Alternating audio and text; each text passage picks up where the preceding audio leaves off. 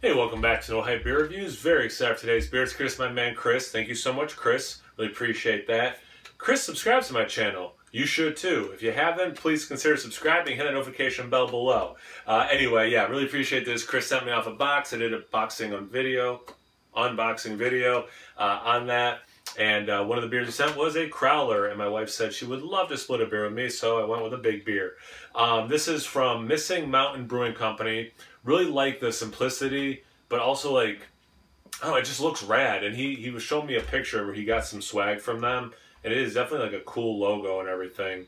So I dig that. It's called Regal AF, and the cool kids know what AF stands for. It's 8%. It's 32-ounce Crowler. It was filled September 15th. Today is the 27th of September. Yeah, 27th. So it's less than 2 weeks old. And yeah, I'm really excited to get into it. Cleaned off the top already. Any dust or anything that might have been on there. So let's get into that. Oh, they filled that up nice. Good, good. Bodes well for the beer.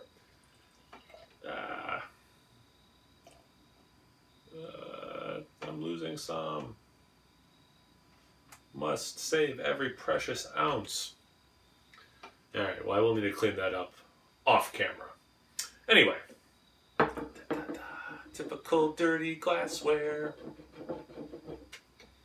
Yeah, that's hazy. That, you know, I tell you what though, that is a beautiful yellow color, and I haven't seen, there's still some dirt, whatever.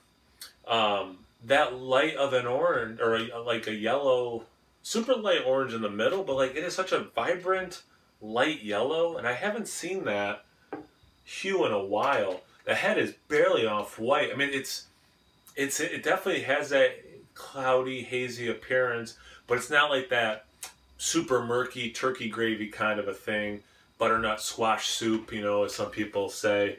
Yeah, beautiful color. I love that yellow. See about the aroma.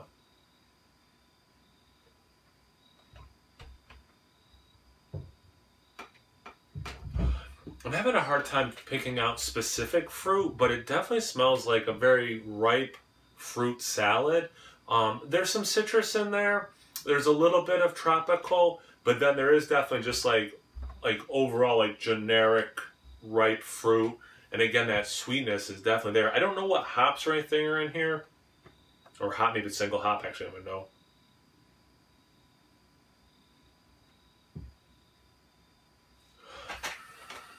Maybe some mango?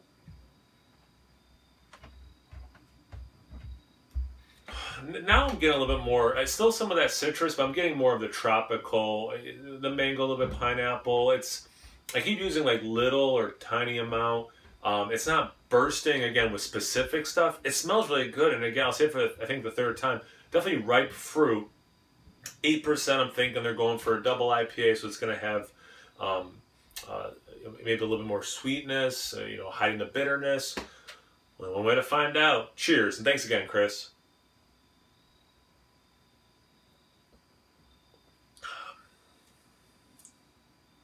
Well, I was wrong about one thing. There is a nice level of bitterness, and I really appreciate that level. It's not overdone. Definitely know you're drinking a beer, for sure, in a good way. So it drinks like a, for me, it drinks more like an IPA than a double IPA. I don't know what they consider it. It doesn't say what they're going for. But approaching a double, I'll give you that. To me, almost like a transition, a 1.5 IPA, if you will. But yeah, that bitterness is nice. There is some fruit in the taste, like the aroma.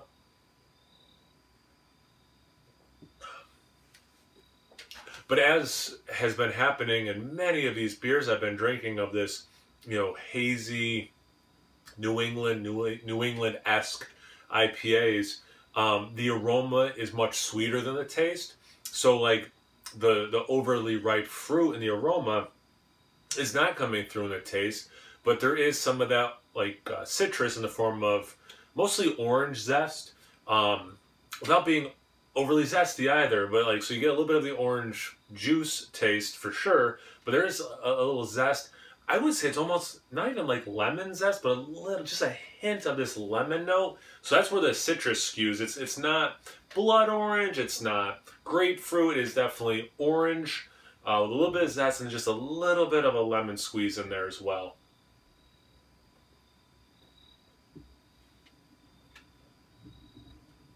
Then I'm getting, and I haven't gotten this lately, melon. I'm super curious what the hopper hops are. I definitely get some melon,